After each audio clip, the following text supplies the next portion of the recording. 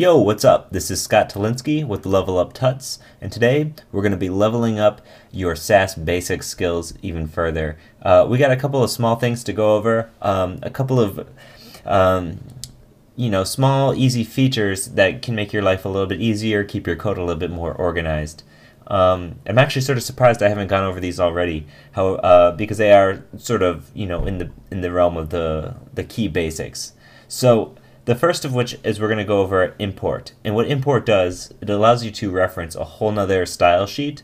And then when you compile your Sass document, it actually brings in those files and puts it into one CSS file. So this could be useful, maybe you want to keep your mix-ins in a completely separate Sass file, or if you want to keep, let's say you want to keep your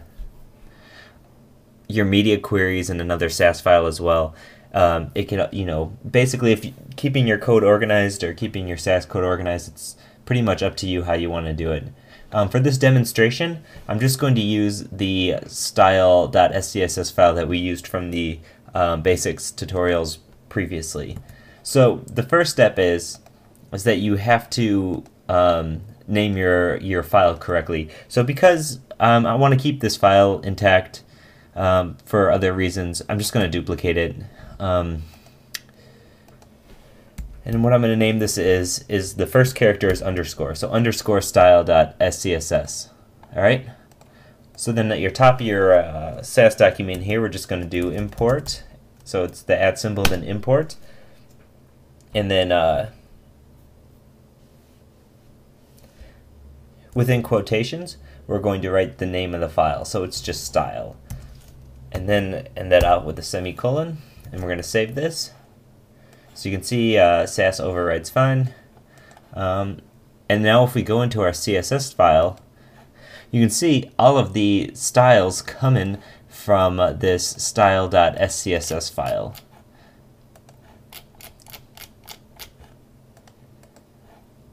So that's pretty awesome. It could save you a lot of clutter in your Sass documents, so they don't end up having something like this mix-in that is very functional but takes up a lot of space. So that's imports.